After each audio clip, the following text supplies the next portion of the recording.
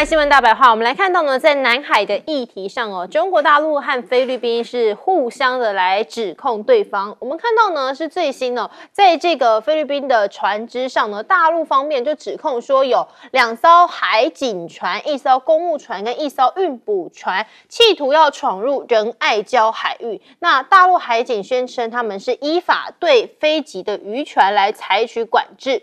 那菲律宾呢，他们也说他们是无视中方啊多次的警告哦，这已经违反了国际海上碰壁的规则，用不专业危险的方式哦来故意冲撞中方的海警。那菲律宾方面呢，也事后指出说，他们的船只也很可怜啊，他们是至少遭到了8次的高压的水炮来射击哦，还使用了音波炮。那就批评大陆这是非法行使海上执法权。好，我们看到其实呢，在这个菲律宾方面呢，他们是和美澳进行了联合巡逻行动1周之后哦，就指出来哦，说他们有些动作了，因为呢，日本啊、纽西兰啊、英国啊等等呢，他们都可能会加入南海的联合巡逻。那这等于什么呢？就像是在南海哦，形成这个所谓的新8国联军。那当然，中国大陆也不可能坐以待毙啊，所以呢，中国学者就提到说，不管是菲律宾、马来西亚还是越南，哪怕是和美国关系比较密切的国家哦，目前呢，他们说没有单方面靠拢美国的迹象。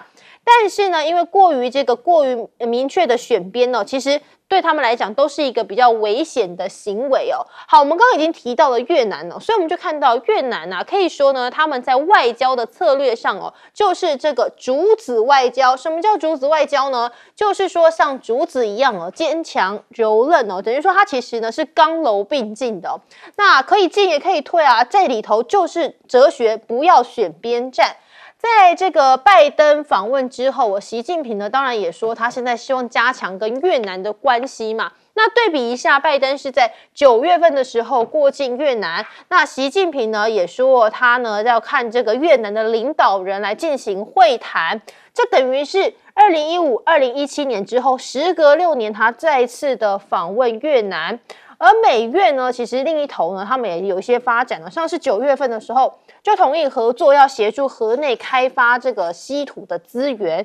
那对另外一头呢，中国大陆他们呢也是说，在寻找和越南的矿业巨头可以有合作的机会哦。那这个机会是怎么样呢？我们来再比较一下哦。其实前11个月呢，美国投资越南呢是5亿美元，是还比较少了，因为去年呢是有7亿的。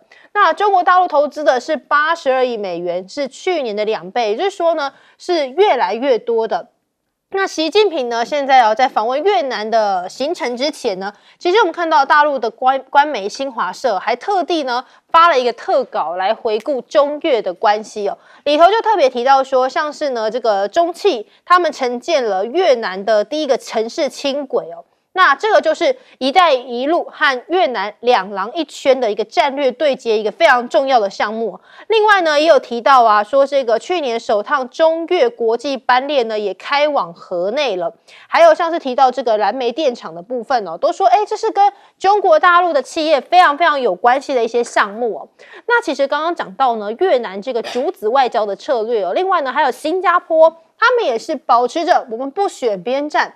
像是呢，就说这个驻韩的美军是睽5年首度的出动了战机和维修员到新加坡，要来参加联合的军演。这反映什么呢？就是拜登政府他们希望加强在印太地区协同作战的这个能力哦。当然，说法就是要遏制中国在台海和南海可能会引发的冲突嘛。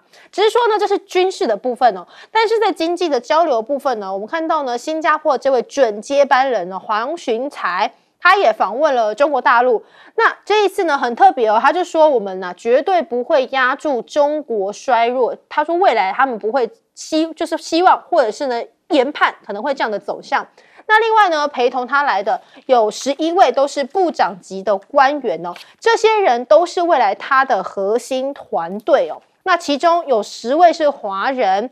黄循财呢，对推动这个天津中心项目也出了大力，所以他在天津开会的时候，当然也是要对内来展示说对华的这个政绩，而他其实本人也是所谓的华2代哦。先请教介大使怎么看说呢？中非在南海的这个争端？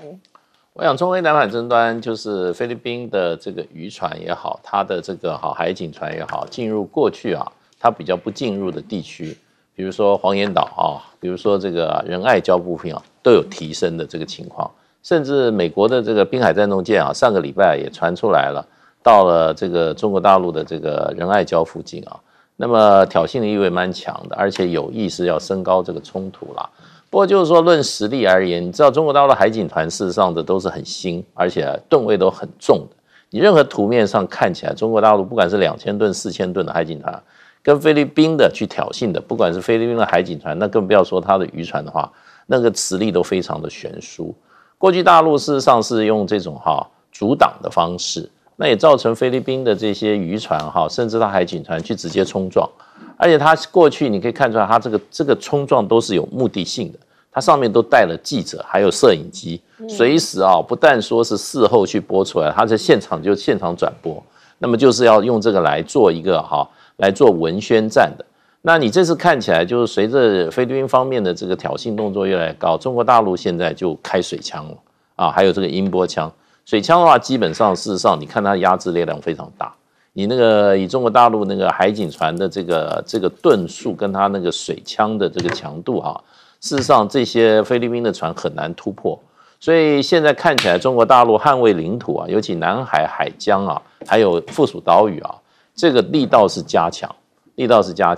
那这一次这个黄岩岛事情刚刚，这个仁爱礁的事情刚刚比较平息一点那这次又立刻到黄岩岛，那基本上。菲律宾认为这些不管黄岩岛也好，仁爱礁也好，都距离菲律宾的本土是比较近的。可是现在事实情况，虽然中国大陆本土是在海南岛，是在这个到了这个广东福建，可是问题中国大陆实际在南海的这个实力就已经相当强了。比如说啦，这个美济礁现在是美济岛、永暑岛、主碧岛这3个南海的小三角以最大的美济岛来讲，它有5.5平方公里它那个西湖中间的那个深度可以变成一个很重要的一个海港，所以呢就变成就是说，不管是渔船也好，海警船也好，或者军舰也好，中国大陆都不是从它的这个海南岛以及南方诸省调过来，它直接驻军在这个现在的这个南沙的3个已经填岛造礁的大岛来讲的话，就已经相当充裕了。那最近有这个中国大陆的铁壳的这个渔船都是上百吨的菲律宾发现有130几艘，所以我觉得这个领土争端最后讲理讲不清，最后还是靠实力。那现在在南海诸岛的实力来看，菲律宾跟中国大陆事实上是相当悬殊我觉得菲律宾除非他敢定用海军的力量把这个事情再提高的话，要不然这个事情已经到了菲律宾的能力的极限。来，将军怎么看菲律宾要寻求新的8国联军？我跟你讲，从菲律宾跟越南这2个国家，你可以做一个比较，这样很有意思。今年年初的时候，这个中国大陆习近平第一个接待的外国元首是菲律宾马可仕，然后今年年中的时候，12月的时候，现在要接待的元首要去访问的元首是越南的这个国家。那我们从这2个国家，你就看出来，这2个国家真的是越南真的叫竹子外交，点假三挖工。为什么呢？其实越南有没有在这个南海那边填岛造陆？有它是第2大的它填了48公顷那么大的一个岛填在那边。那中国有没有对它采取什么措施？没有，因为中国知道说你今天这个拜登，我们在知道9月份的时候。拜登才刚到越南去访问过嘛，那希望拉拢越南，也跟他站在同一边。但是越南很清楚，他知道说这个远亲不如近邻，他跟中国要接近，比较发展经济，就是所谓的你下面这边上面写的是2廊1圈的一个经济带，他们共同来做这个经济发展，是比你避免掉南海主权争议来的要重要，对不对？造福人民的生活。2廊1圈是什么？是第一个是从昆明老街到河内，第2个是南宁亮山。到这个广宁这地方，这2条走廊形成一个经济带。1圈是什么？是北海湾。北海湾是哪里？就是海南岛。这个中国的海南岛跟越南那中间那个海圈就是一边是海南岛，一边是这个越南的北部。那在这边发展经济圈，另外也协助他们做，中国大陆也协助他们做这个基础建设，“一带一路”的这种轨道能够同轨，将来从这个昆明那边就可以直接一路到达越南的南边河内或者是这个越南最南部，甚至于跟老挝那边都能够接轨，所以开发稀土，我觉得国家你应该是这样做嘛。但是我们反观菲律宾，菲律宾其实去年以前都没有事，为什么今年突然出来？就是第一件事情就是他把4个基地租借给美军，我想大家都有印象。那你这是不是这个刺痛了中国最痛的那一点？第二个，他在哪里啊？他没事你去挑衅中国，你又做不到什么效果。我们看到的是什么？第一个，在那个破军舰上面，马德雷3号上面，他在上面开buffet，对不对？你就故意在那边刺激中国嘛？你军区司令去那边开buffet，你是在那边宣示主权还干嘛？在黄岩岛他去干嘛？他去升国旗，升他菲律宾国旗。那你这就是主权上的挑衅。那在这种状况下，你逼着中国不得不出手来对付你。好，你现在来讲，我觉得菲律宾自己现在骑虎难下，对不对？你现在搞成这个样子，你船再怎么样，海警船，你说你比船多40艘渔船，中国135艘过来，你说你跟他撞，我跟你讲啊，中国海警船是什么船？你知道吗？是破冰船改装的，有1艘啊。那你跟他撞，你绝对撞不赢嘛，他多硬啊，他那种船。所以这很难比较嘛。所以我觉得菲律宾这马可仕自己是现在骑虎难下。来宾哥怎么看？我是觉得虽然这一切都是美国在后面怂恿菲律宾去做这件事情，但是菲律宾也要考虑到你自己的实力摆在什么地方，也就不要比军舰了，你光是一般的民船，你的数量都远远输给中国大陆。刚刚将军也提到了，人家随随便便就集结了100多艘，前年甚至集结220艘，直接在那边排那个阅兵式给你看。所以我觉得这个实力就是摆在那个地方。好，你现在说你想要寻求8国联军，你找到什么日本、纽西兰、英国、加拿大、法国都有可能。好，就算他们来好，他们1年能来几次？英国跟法国要不绕过半个地球来？那请问一下，他1年能够来个2次3次吗？都只能象征性的来一下。加拿大也是一样，1年了不起来个几次。纽西兰为什么要参与这个东西，我都不知道。纽西兰这个东西，南海到底跟他有什么利害关系？他根本没有必要来这件事。所以，就算这些国家到最后都被美国逼着来了，大概也就是宣示象征。到最后，真正在这个地方，也只有美国跟美国跟菲律宾而已，就是这样子而已。所以我觉得中国大陆在那边是有很多的海岛，而且很多基地，他直接在地就跟你耗。你接下来你菲律宾准备要花多少经费去玩这件事情，而且玩到后来还是一个必输的状况。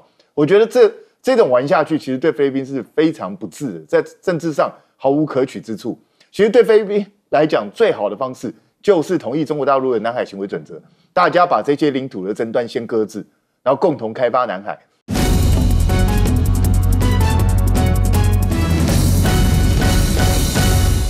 您好，欢迎回来新闻大白话。我们来看到呢，是现在在这个两岸议题上，蓝绿之间的攻防。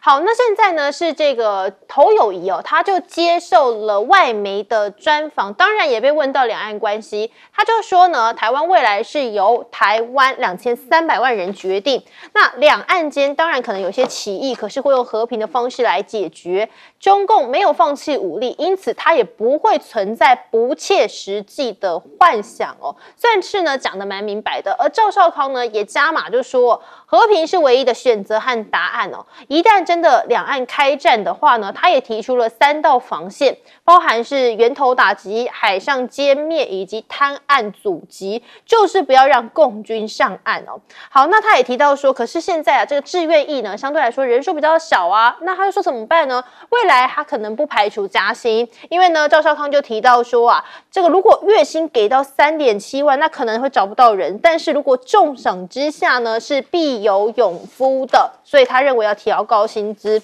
而美国的学者也说，美国当然对他们来说就是希望台湾的新总统不要刺激北京动武那提到说呢，避免采取任何可能会刺激到对岸的动作，因为对华府来讲，他们也不乐见台湾呢推动会把自己置于北京控制之下的一个措施。相比起来呢，民进党呢现在打什么呢？依旧是抗中保台牌。好，因为呢现在蔡英文就说，如果重启服贸的话呢，未来在蓝营总统胜选国会过半的情况之下很有可能，那他说9·2共识就会架空台湾。而赖清德呢也喊话说，看看香港那台湾千万不能发生一样的情形。所以呢蓝白一个是支持9·2共识，一个是喊两岸一家亲，所以呢他认为主权是不能让的。而赖清德副手萧美琴呢也说，他和赖清德是最能够获得国际信任的。好，那再加码的人还有陈时中哦，他就说现在啊，这个选举来讲，看起来有3个党在选举哦。他说的一个是蓝，一个是绿，另外一个呢是他说在对岸，就是中共。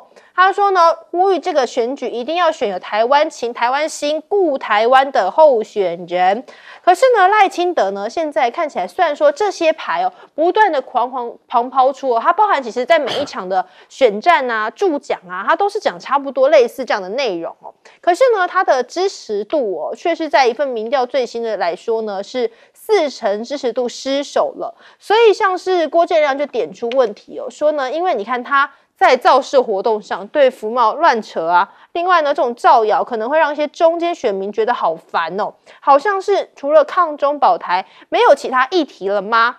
那我们看到呢，其实在近期哦，驻日的美军呢，也就是发生了一些意外哦，像是呢，这个隶属于美军后木基地的一架直升机哦，它在执行任务之后被发现哦，遗失了一块大概7公斤重的机壳板哦。那研判就是在飞行过程中掉落在哪呢？还找不到哦。可是它重量有7公斤重，就这样子应声的就不见了。好，那另外呢是在这个还有无人机的训练当中呢，也说哦，突然就发生了失联的意外了。那我们看到呢，这个是当地的这个玉电厂市的市长，就是说，继日前美军的鱼鹰运输机坠海之后呢，又发生这个意外，他认为这非常不应该，所以呢，已经请防卫省来要求查明原因哦，也要做好安全管理哦，因为担心说呢，会造成当地民众的一些财物啊、人身安全上的损害。好，那这个鱼鹰机事故频传哦，销售似乎也确实就不如预期哦，因为当初美国的国防部是预想说呢，将会从美国境外收到400到600架的订单哦，就是希望说，这样子就可以降低他们的成本了嘛。可是实际上呢，因为现在这个事故太多了，所以打算在2026年可能要来关闭产线了，因为呢，这实际上的订单只有日本他们买了17架而已哦。先请教彬哥哦，怎么看说呢？现在在这个两岸的立场上哦，蓝绿打的这个牌哦，似乎民进党还是在抗中保台，而国民党呢是这个危机牌。民进党其实一直以来就是宣传抗中保台，然后把所有跟他不同的政党全部抹成中共同路人，都说会丧失主权，说9·2共识就是丢弃主权。我就觉得很奇怪，9·2共识里头到底哪一句讲说要把主权奉送给对岸？从来没这样讲过啊。那民进党就是拼命的栽赃，他管你说什么，就是拼命不断的栽赃给你。那何友宜这次我觉得他回答的也很好啊，难道谁告诉你说选了国民党？因为现在民进党就一直在宣传一个观念，说和平就是投降。为什么和平是投降？我就不懂。你在民进党的字典里头是没有和平这2个字吗？你们就一定要战争，不然就是投降，没有和平这种东西吗？这不是很奇怪的一件事情吗？所以我觉得不管侯友宜也好，赵少康也好，就是不断在告诉大家，我们一样是要保卫台湾啊，这个是毋庸置疑的。那其实我一直觉得，台湾就是2条路，要么就是走以色列的方式，全民皆兵，不要啰嗦。你既然告诉我台湾这么危险，那就大家全部管他男女全部去当兵，就是这样，这是一种方法。另外一种，因为我们觉得全民皆兵会妨碍到我们很多社会的生活状态嘛，会妨碍到台湾的经济发展，所以最好的方式还是精兵的募兵制嘛。那我们其实再来讲，我根本不认为你把4个月兵役延长到1年会有什么用。因为你的训练如果本身内容不够精实，还是一样没有什么作用。不如你现在，因为我们希望能够征到21万的兵，可是实际上现在只有15万5，实际上所有的部队都不满额。所以重点就是你先加强这些官兵的福利嘛，你让他薪水提高，福利增加，然后诱使民众愿意来当兵嘛。先把募兵的员额补满，不是比较实在一点的事情嘛？那这些人也才真正有战力嘛。所以我觉得我们应该是要往这个方向去走，而不是去延长那种延长8个月兵役。请问一下，到底有什么意义？根本没有什么意义嘛。要不然你就干脆全民皆兵，但你敢这样做吗？现在连那个黑熊学院，大家记不记得一开始曹兴诚不是讲说要300万黑熊勇士，30万神射手？结果现在你去问黑熊学院，黑熊学院告诉你说没有，我们根本没有做战斗训练，他们只是负责什么伤患救护啊什么这些东西啊。那请问一下，那到底在干嘛？所以曹英成当初是一群骗子哦，都是来骗我们的吗？就是这样子。所以台湾都是充斥了这一类的骗子嘛，所以才会搞得这样乌烟瘴气。那赖清德跟蔡英文这2个是骗子中的骗子，骗子的大头脑。一个大首领，一个副首领，就是这样子啊，两个都在说谎话。你看萧美琴也是个骗子啊，他在讲什么？他说赖清德跟他最能获得国际信任。那请问一下，前几天葛莱仪他们3个学者直接说叫你把台独党纲冻结掉，你忘了这件事啊？这不是清楚打脸你吗？就告诉大家，美国人根本不信任赖清德，就不信任你民进党，不就是这样？不然他叫你冻结台独党纲干什么？所以这个事实都已经摆在眼前，还可以睁眼说瞎话到这种地步，所以萧美琴也是个骗子，就是这样，骗中骗嘛。那我必须说，民进党其实这一次民进党的选战打得真的很烂。如果不是因为在野分裂的话，现在赖清德再来讲，民调应该是要落后。可是问题就是因为在野分裂的关系，所以他乱打一通，乱扯一通。现在看起来还是处于一个领先状态。所以我真的觉得在野党自己要好好加油，赶快迎头赶上，去争取人民对你的信心。那至于说美军意外不断，这是很正常的，因为他操演越多，意外就越多。军队就是这个样，将军一定非常清楚。那么这世界上没有不会出意外的军队，所以我觉得也不用刻意去放大美军的意外事件。但是美国，因为他现在他贝多利分，他的航母其实现在几乎能动的几乎全部都出动，那他很多出海外任务的时间不断的在拖长，这一定会造成他的士兵的士气下降，然后兵员疲惫，那意外一定会更多。那至于鱼鹰呢？抱歉，鱼鹰这个一开始就是先天不良的设计，他遇到某一些特殊气候状况就非常容易出事。所以这是已经证明，虽然他这个技术非常厉害，可是现在经过事实证明，它就是意外事故非常高，所以未来应该就是会停采，不会再被采用。这好像每年我们到了那个选举呢，抗中保台这4个字就一定会出现来，这个介大使。对，这也反映出民进党第一个，它基本上它是没有什么实质政见的一个政党，它唯一这个能够在台湾的这个选举里面能够呼风唤雨，就是玩弄统独议题，玩弄什么？玩弄两岸的关系。他到了关键时刻，只有这个法宝，他没有任何的这个深刻的比如说经济政策、社会政策教育政策他都没有，他这些都是拼凑的。真正他这个政党在台湾骗选票的，就是玩弄这个怎么讲？统独意识、省级意识地域意识，然后挑动台湾内部的分裂。内部的对立，另外一个就是拿两岸关系跟台湾的这个独立自主来作为一个对比，然后呢不断的动摇两岸关系。两岸关系如果真正和平的话，民进党就没有东西可以玩了。所以他们不断的，事实上你可以看出来，他不管是执政跟不执政，都是在破坏两岸关系，都是在撼动两岸关系。因为两岸关系如果是平顺的话，他就没有文章可以做，没有文章可以做，他就没有票可以拿，没有票可以拿，他就没有办法达到政治权力，吃香喝辣在里面真的是把台湾人民的这个血汗钱拿往自己口袋里大把的塞进去，这就是民进党的本质，就是这个样子。我们这么多年看得非常清楚另外一个就是说，我特别讲了，萧美琴讲说，他与赖清德能够获得国际信任，这是与现状不符的美国对于赖清德的不信任已经以4次表现出来了。最近又有这个葛莱仪他们写文章，就是要你赖清德，你要放弃，你要冻结你的台独党纲。为什么？因为你的台独意识形态太强烈了，让大家都不担心，大家都非常担心，所以国际对赖清德是不信任哪有信任可言呢？对不对？要说要使台湾有尊严有面子，有尊严有面子的话，那你们要能够让我们的邦交国不要被断交，其他讲的都是假的。你邦交，你上任以后断了多少个邦交啦，对不对？我们被美国按着脖子去吃那个有毒的莱猪，这有尊严吗？对不对？我们被美国去搞这个印太经济框架，可是不跟其他国家站在一起，我们单独跟美国开小房间，在那边怎么样？人家是一群人，我们在摒弃在外面。我们这有尊严吗？对不对？我们过去你看那个时候，我们加入 WTO， 我们加入 APEC， 都是我们才是有尊严哪一个是民进党的政绩呢？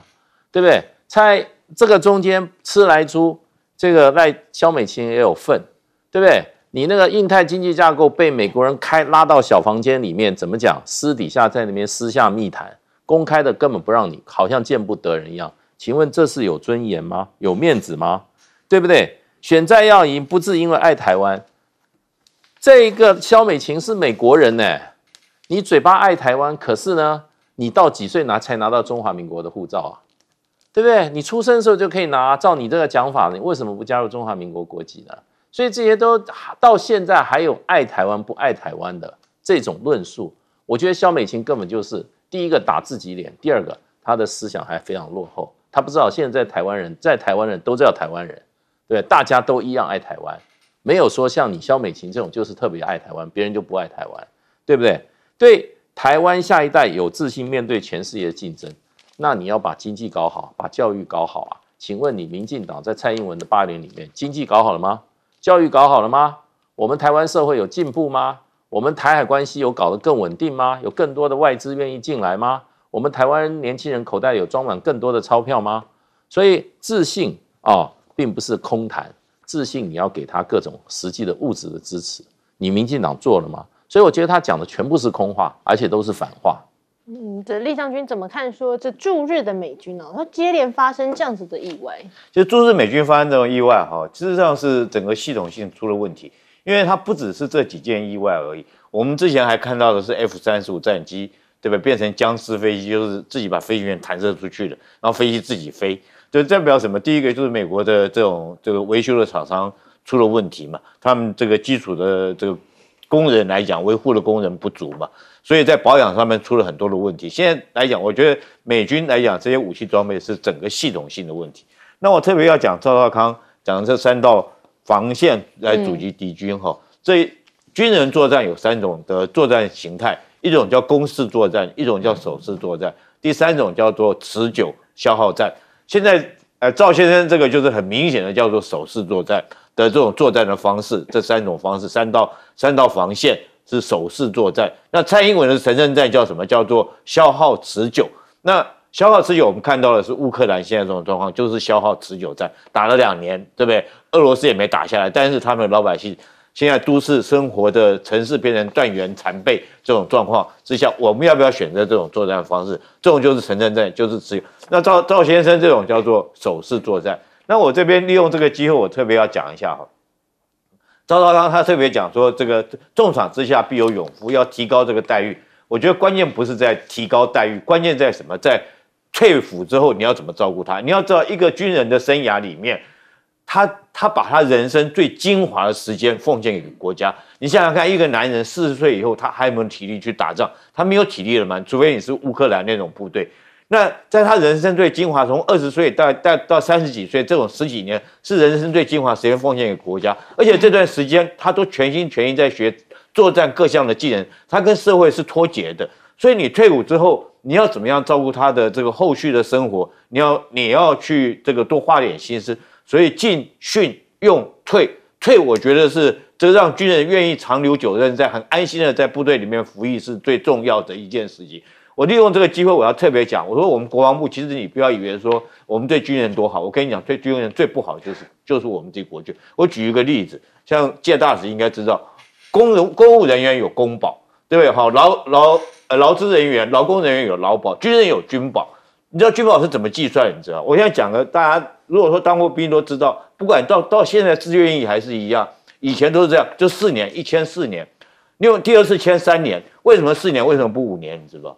因为4年没有军保的1毛钱都没有，是0。军人必须要服役满5年才5个基数，那4年来讲是0个基数。所以说，这国防部去让这些年轻人到现在还在骗这些年轻人来当兵，我给你当兵签4年，为什么签4年？为什么不给人家签5年？为什么不给人家签3年？就是我不给你军保的这个军保的退休金。我觉得这个东西是怎么样去照顾军人退伍以后他的生活，我觉得才是这个招募最重要重点中的重点。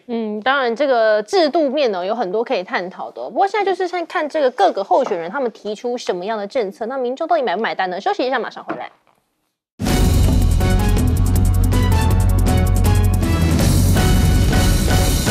下来看看，我没有忘记以巴冲突还在继续，俄乌战争也还在打呀。对于美国国务院来讲，各种的援助计划现在其实是蛮困难的，议会那边国会也过不去。其中，美国国务院呢紧急通过是要卖给以色列1.4万发的坦克弹药，那结果马上就被批评啦 ，IP 不符合要求减少平民伤亡的立场啊。这是国防部证实了拜登政府的这个军售程序的消息，现在国会被绕过去了，直接进行向以色列出售的这个坦克飞弹弹药哦。那美国国务院官员说，这项军售案不仅传达美国对以色列支持，同时也要提升美国在该区域的防御能力。但问题是，大家全球在关注的不是就是一直攻击跟伤亡的都是平民吗？那沙烏地阿拉伯的外长跟布林肯见面了，这两国见面要干嘛呢？讨论中东地区局势有没有可能真的进一步维护了包括加沙人道的需求，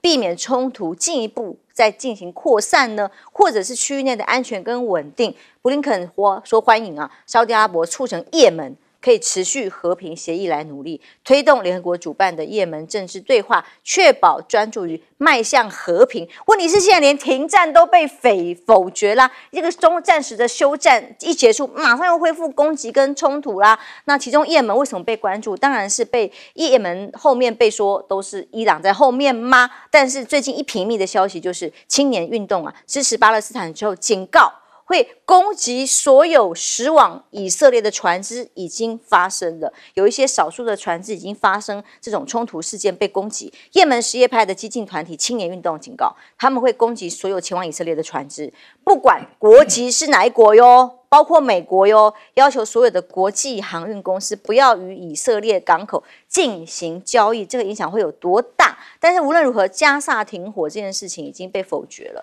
当地居民说不意外。战争何时喊停都要谁算？谁说了算？美国现在全面的还是在支持以色列，继续给他军售弹药，继续要给他打下去。所以拜登这样的做法，在外交转内销如何呢？却又是我们上次每次都讲到新低，现在又有一个民调的新低数字根据美国的一个 PU 研究中心发布的民调显示，大概只有1/3的民众认可拜登政府处理以哈战争的方式。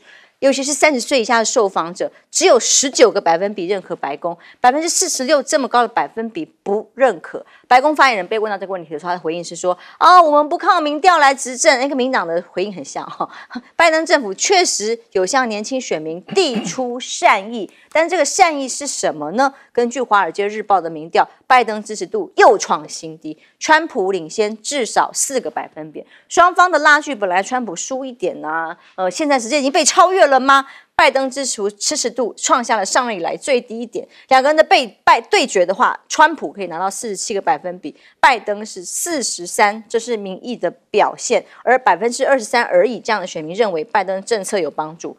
居然大部分都认为现任政策是对台湾没有帮助的，53%认为拜登的政策让他们民众觉得受到伤害，所以显然拜登的处境在这些外患底下影响非常的大。而美国对盟友呢，这里的状况也不少美军鱼鹰机事故一直传出来有状况，销售也不好，所以已经准备2026要关闭生产线了。这是国防部公开的表示正在推动停止采购鱼鹰运输机计划。为什么这个生产线要出现关闭的消息呢？因为满足采购数量没有办法满足的原因是一直有事故。这个机体卖给人家之后，从境外采购的数量不但不增加还减少，然后一直被传出来拉扯的包括像美军无人机在日本的训练失联的消息。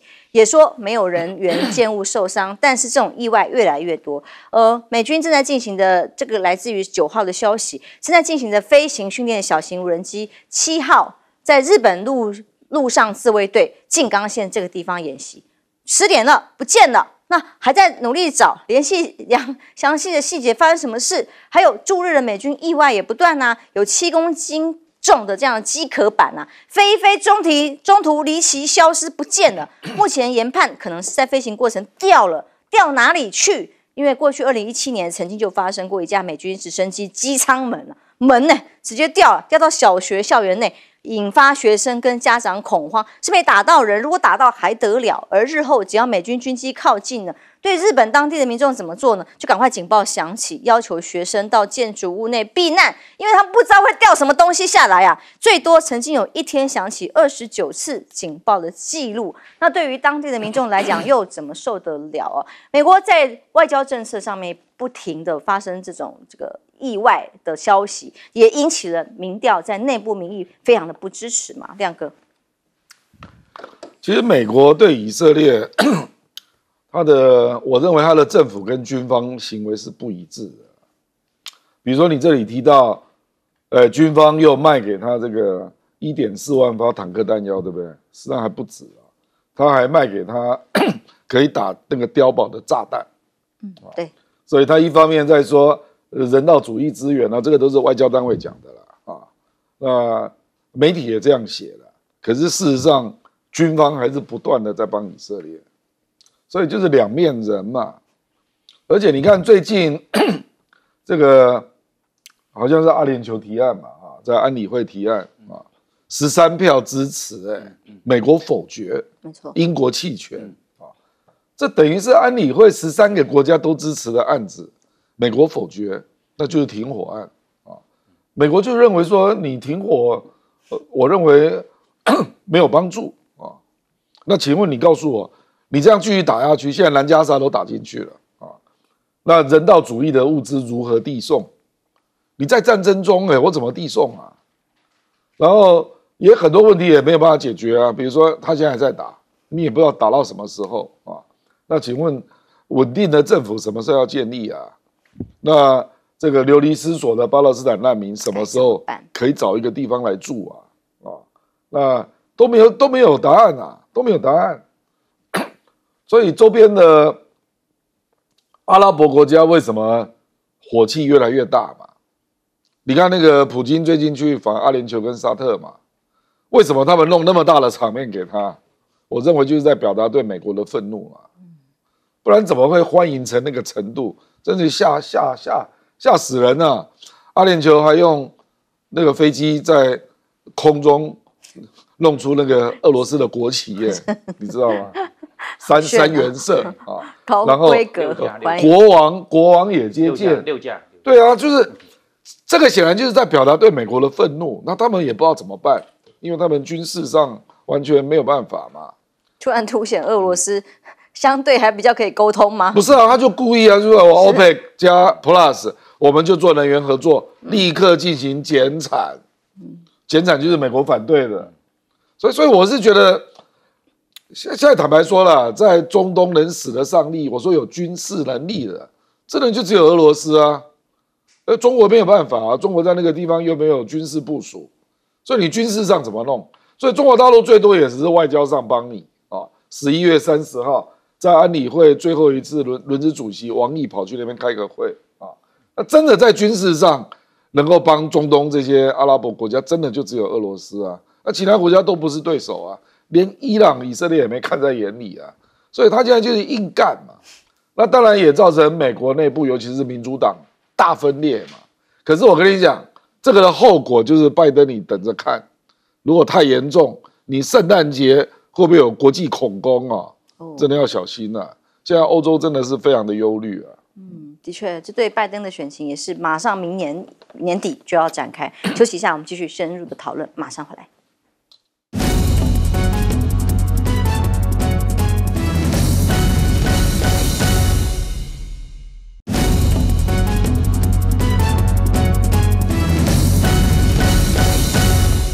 以巴冲突还在继续，美国的态度是什么呢？继续卖弹药，将军。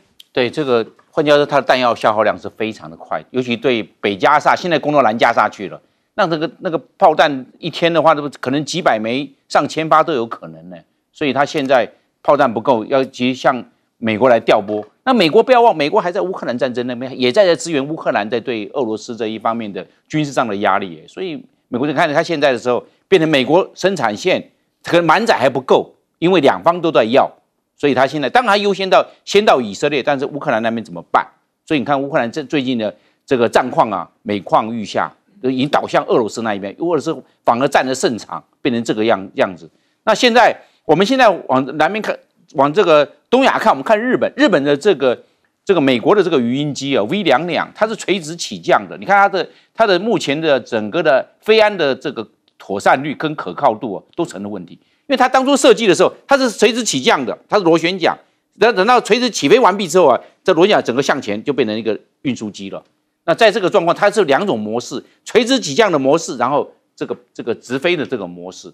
那它这个因为螺旋桨它会震动，震动会造成很多扣环。我们的飞机哦，有很多的这个弹簧扣环要压下去，弹起来，然后打开看，这是进入门。你看一下滑油啊，看一下液压油的状况啊，或看一下里面的这个进入门的检查门里面的状况。那这样开关材料疲乏，材料疲乏，空中我们知道除了震动之外，有相对风，相对风一强的状况之下，风一进去，飞脱了。所以我经常讲说，飞行的这个下滑道上面呢，不要有人站在那边，因为它轮子一放出来，轮舱门那有时候螺钉、铆钉都掉出来，打到人，那有时候小会流血，大的话会受伤的。这时候就是很日本民众这么危险的地区。担心啊！美国军机飞过去，赶快发警报。休息一下，马上回来。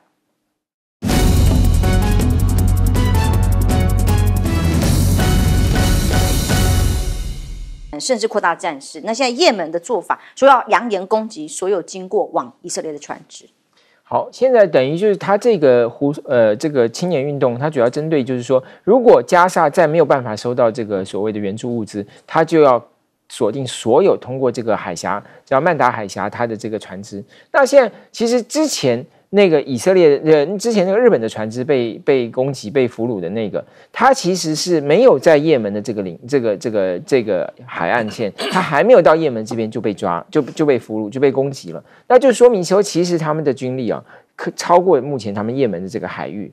那好，那到底这个现在到底要怎么办呢？那因为其实在刚开始以哈战争的时候，那时候美国就曾经拦截过他的这个无人机跟他的这个飞弹，现在最近又有过拦截，但是你光拦截没有用啊，还是要有船护航，所以美国现在找了39个国家组成一个所谓的联合海上这个委员会，大家来就是说是不是要一起来护航？那其中已经有7个国家说愿意同意来参加美国这个护航行动，但现在的问题就来了，就是说如果你真的要护航的话，那所有的船你都要护航，那费用谁来出？大家就是说，为了维持这个地方的稳定，大家愿意出，就算大家愿意负担这个费用，那还有一个问题就是说，到底接战的时候，那大家行动怎么去协调？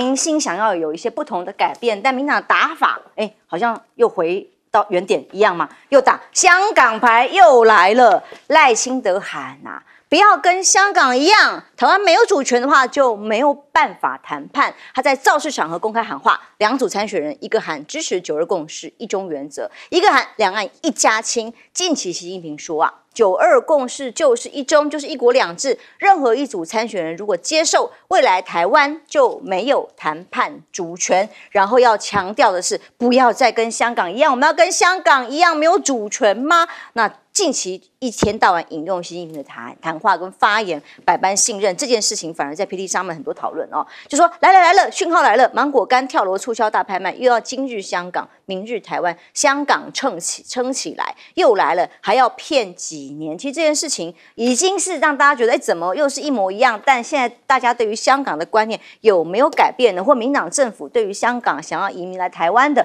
有没有够友善？其实更多的讨论在其中，而柯文哲也轰说是台独骗子。他举了一个例子，叫做周庭的例子哦。他说，如果中国把赖清德的当选视为台独势力在台的胜利，那习近平那个位置坐得稳吗？很难坐啦。为什么要搞成这样？赖清德强调，像香港学院女神周庭说，一生不回香港，台湾不能跟香港走同一条路，有家归不得。难道我们要像乌克兰还是像巴勒斯坦一样吗？不只有家归不得，还有更多伤亡。我们到底要像谁？赖清德能不能讲得清楚？我们哪一条路才是和平的路？而民进党说是假抗中真内斗嘛？这个质疑点哦，是游盈隆台湾民基金会董事长提出来的，号称是最了解民进党的人之一。他怀疑哦，这个葛莱仪居然会跟几个学者一起发文去选择说，希望这个赖清德如果当选要冻结台独党纲，这个做法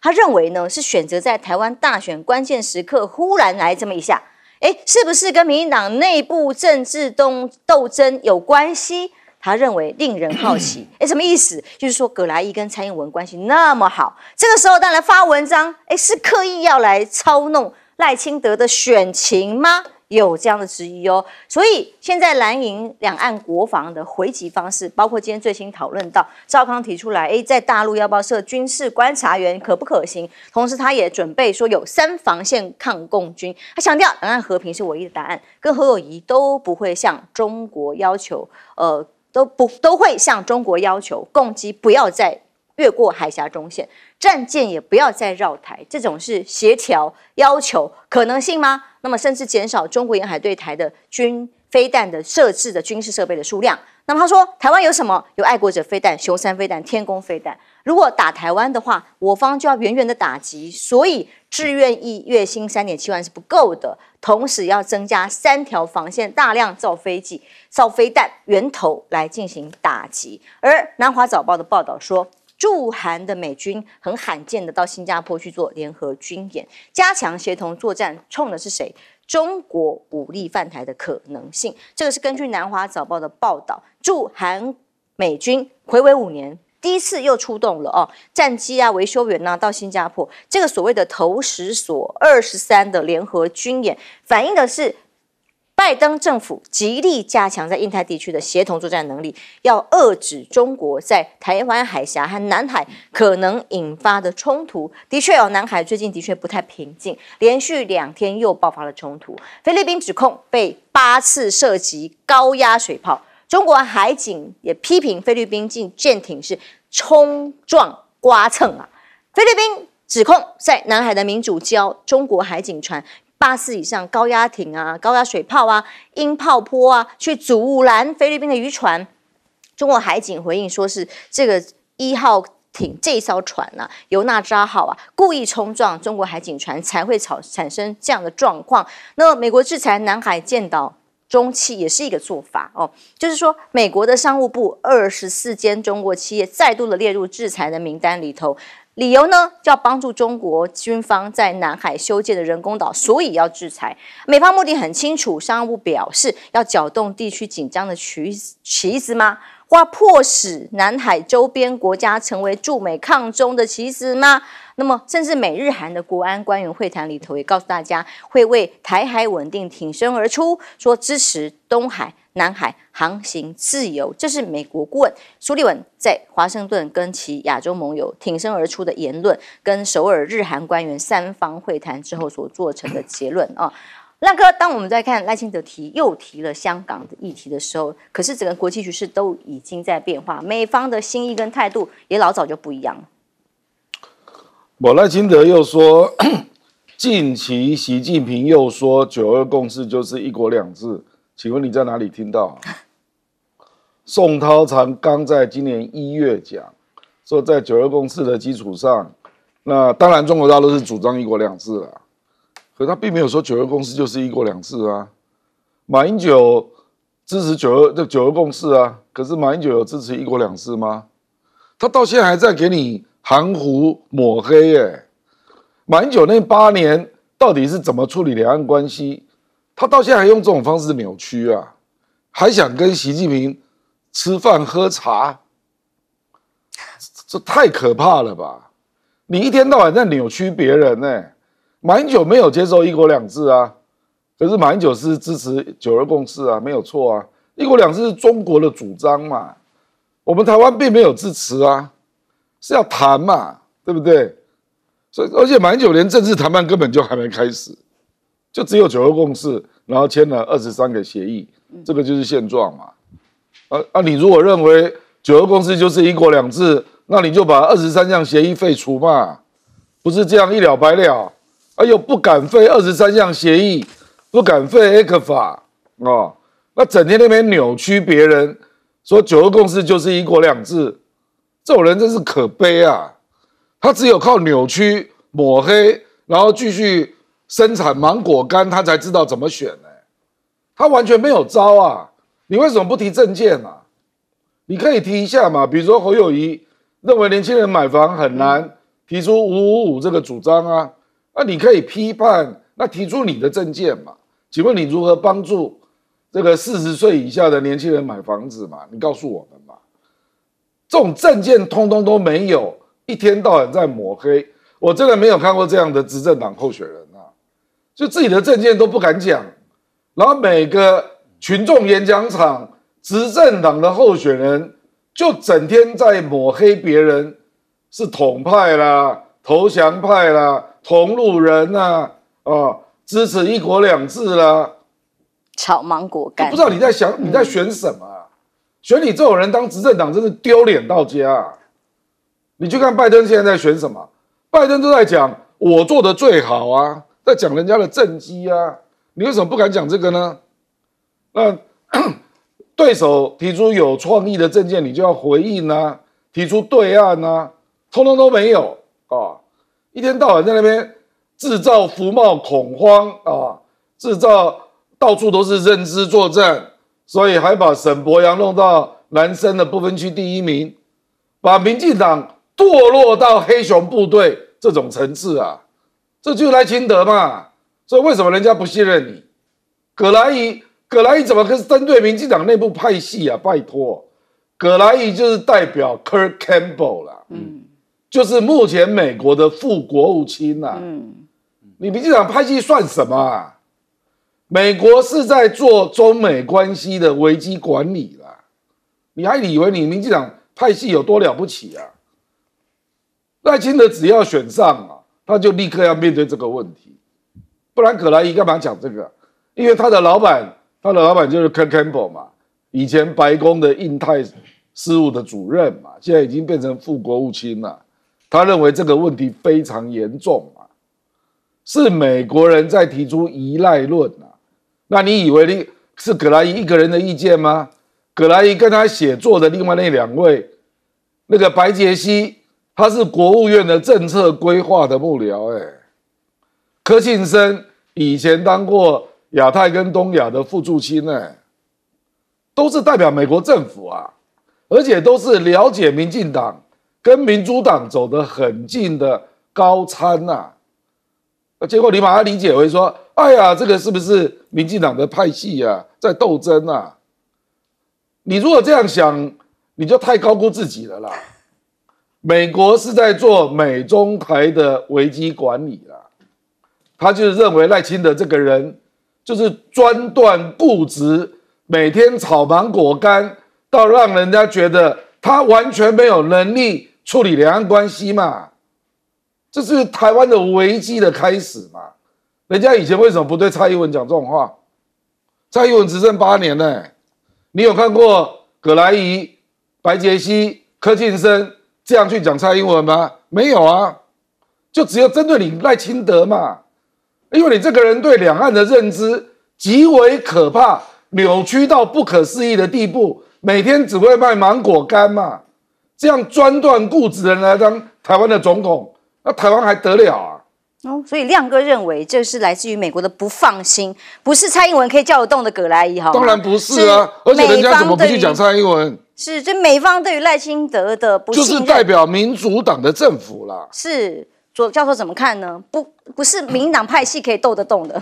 这个的确啊，这个我觉得真的是不能坐井观天啦，因为他们提出这样子的观点，都是有他的一个大的脉络哈。其实葛莱仪过去这几年，大家认为他是蛮支持蔡英文的。那么这一次他提出这个说法，很显然不是蓝绿的问题，而是美国对于一个赖清德可能当选总统所表达的一个忧虑。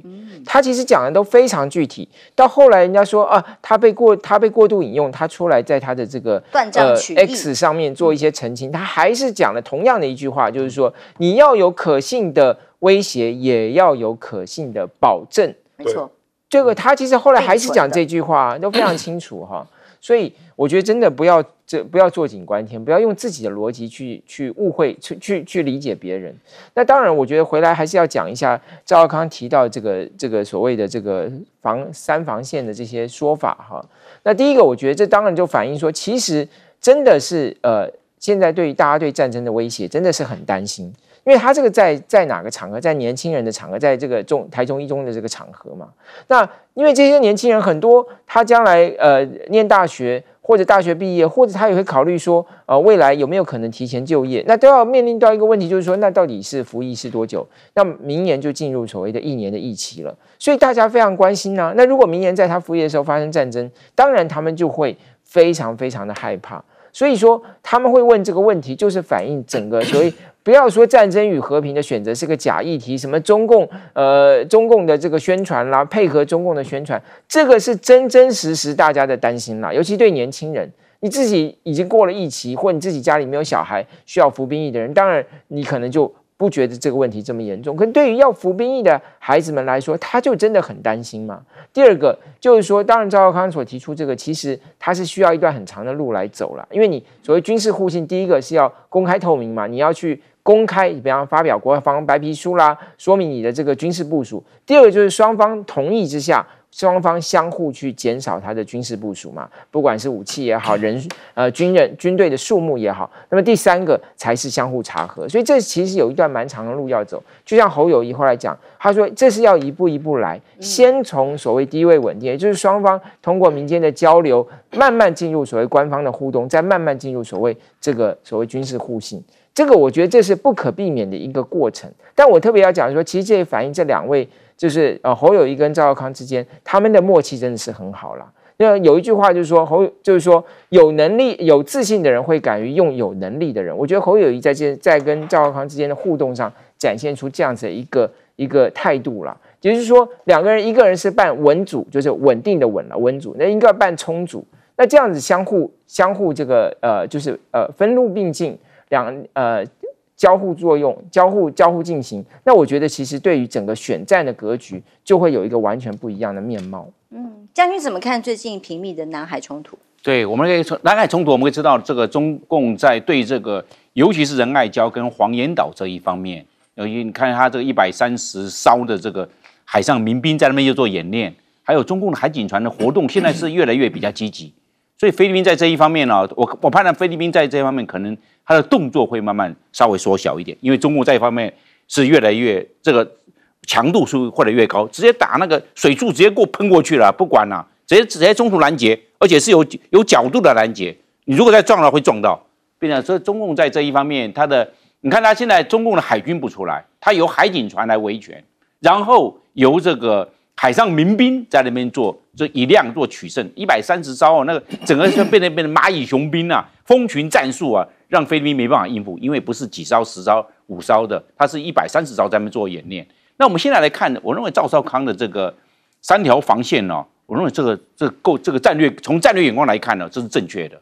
他不要在台湾本土决战，你看他讲到要做很多的飞弹，我们可以看出来，这是乌克兰战争不够嘛？